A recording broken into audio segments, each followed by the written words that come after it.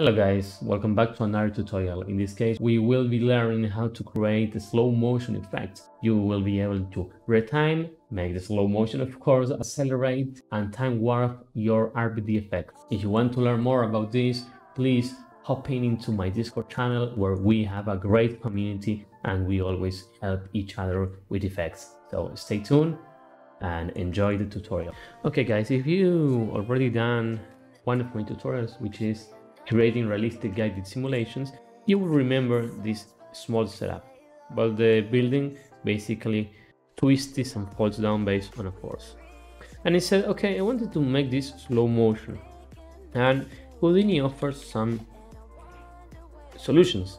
Lapse retime, for example, which is a plugin, the retime, also the warp, the time shift and time blend, etc. But I didn't like any of those tools, so I created this one on my own. This tool provides the following solution. Look how it slows down, and I can continue, and now it will slow down and go back. With the former tools, I found really hard to do that, and in fact this is a simple setup, and I'm going to show you how it's done. Okay, so let's create it on our own. First of all, we will need the following. We will need a time warp, and we will set this on by time. And we'll set this to 240. Now the simulation is like it's supposed to be, 1 to 1. And I'm not going to animate this. In fact, I'm going to just delete the channel. I'm going to leave the first second. So if I make an add and grab a point,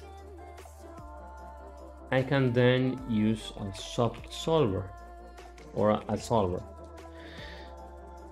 Let's hop in and let's grab some information. Let's open the geometry spreadsheet. So there are some things that we really want to have here. For instance, the scale. The scale will be used to represent the time. If it's 1, it's going to be normal time. So this will be a float set to scale. We also want to have an integer which is called frame start. It will be CHI frame start, like so. See, now we have these frames, this scale, and we need to make everything else. So we know by fact that on the first frame, depending on where this is, we are going to have, if we look back on our simulation,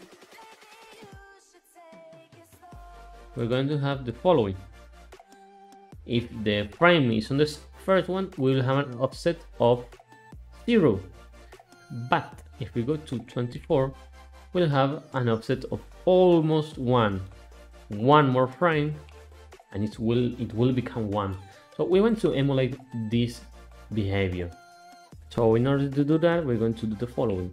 Then if the frame is equal to frame start, the next thing will happen. Frame is in this moment 1 and frame start in this moment is 0. Let's set it to 1. We're going to do the following. We're going to create an attribute. It's going to be called time. This is the value we're going to show or to set the scale to, and we're going to basically say the following, that this is going to be based frame start minus 1 divided by FPS. On each simulation, the frame start or the time offset of each simulation depends on this value, the FPS.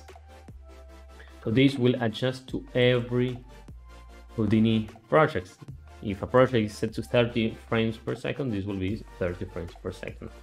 So now that we have this, we need to do the other thing, which is what happens after the fact of the frame starting point, right?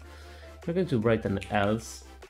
We're going to set frame we're going to set time to plus and equal the scale divided by FPS.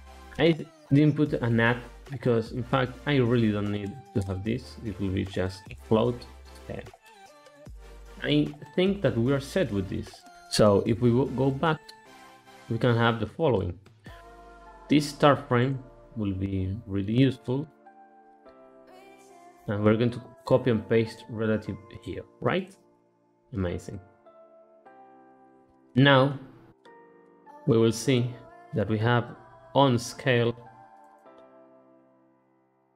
on the first frame if we simulate time, and nothing is going on because we need to set this to, let's say, 1 if we reset the simulation. See, time is evolving. When we are in frame 25, we're going to have a time of 1, starting from 0 to 1. This is how it's supposed to work, and this is perfect. See, if you want to check, you need to say, okay, I'm on frame 37, I'm 73. Let's see what happens on the top network on the offset time if we go to start frame being 73. It will be the same. So we can say that this works perfectly. Now we're going to set a null like so, and it will be set to out scale or out time. And we're going to set the following. We're going to set our time being the following, to point of out time. We're going to grab the first geometry, we are going to grab our time, and we're going to grab our first point, and we should have a cell our time. Now if we watch closely, this will work as normal. It's the same having time. So now that we have this, we can check if this works. If these two are the same, it's working. I want to have some more control, and this will be our out. So what should we do now? We should set all this to an HDA. This will be set to out. So every time this is the output.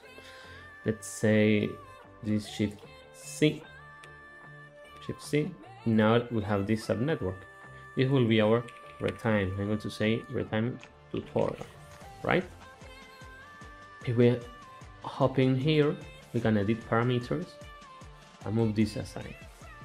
So we're going to hop in here and grab some things to our network. We're going to set this to invisible, and we're going to start moving things like so. We don't need the time here. This is not going to be changed. We're going to move the following. We really need this. We're going to hop in and move the scale here. Our scale will be in fact our time, or I'm going to leave the scale. It's the same, to be honest. I'm going to go backwards, and we're going to tick this one and move this one here. These are the inputs that we need, or we might need. This time step is not useful, not really, and everything here. We're going to make this tighter using a folder and put everything inside. This will be the same as this one. It will be time, and instead of tabs, I want to have a simple. So now that we have this, we're going to make another folder, which will be set to interpolation. Simple. It will be interpolation. And now, oops, interpolation. There we go. We're going to move these attributes around. This will be the attributes we want to move. How do we want to move it? The names. We're going to set our folder inside our interpolation. We're going to move everything inside the folder name, which will be the same. attributes. And I believe this is all we need. Or we might need one more thing here at set time, which will be an integer. We're going to call it a frame start. I'm going to apply everything. See? Now we're going to move inside or outside. In fact, I'm going to copy parameter, hop in, move here, and it's going to go to the scale. Base relative. Nice. And on our frame start, we're going to go to frame start, copy. In this case, it will be 1. We're going to hop in and set this to frame start here. Now everything is set, and we can test this out. We allow the simulation. This should work as intended. If we do a tiny animation on our scale, let's say for example here, and then it will remain and it will go back to 1, we should see this being simulated, animated, slow motion as intended. This evaluation mode in fact is implicit, so we can just make this invisible. You don't actually need it, and this should be it. Next thing is to create the HDA asset. We're going to rename it to whatever you want here. This will be the label. We're going to accept, and well, that's about it. You have a new HDA to make a retime.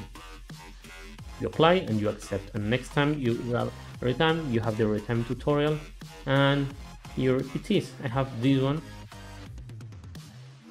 and now that I see, I forgot one tiny thing. You might want to have this button. So if you want to update this and add the reset button here, you just need to go to type properties, hop in, go to the solver and drag the simulation button here. Apply and accept. Then remember, save the node type and match current definition. You are going to use the retime tutorial HDA and you will have the button here. And as you can see, it works flawlessly. Remember, if you move this to, let's say, 48, your simulation will start on frame 48. Hello guys, I hope that the tutorial worked for you, and as always, stay tuned for the next one. Please hop into the Discord channel where you can always have every single update for my videos, and as always, thanks for watching.